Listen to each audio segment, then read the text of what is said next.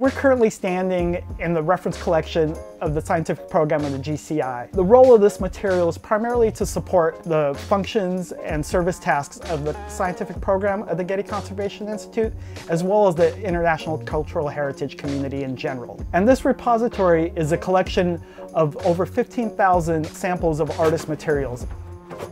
These are cochineal. They're a dried bug that you'll often find on cactus, in particular prickly pear cactus. And these bugs are actually used as a red colorant in a lot of things. It's actually a very common and popular colorant.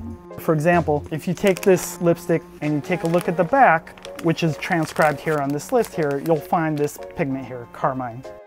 So if I was to take this little bug here where I've just sort of placed it between a little white card, if I crush that up, you'll start to see this red colorant. And it's this red colorant that's prized.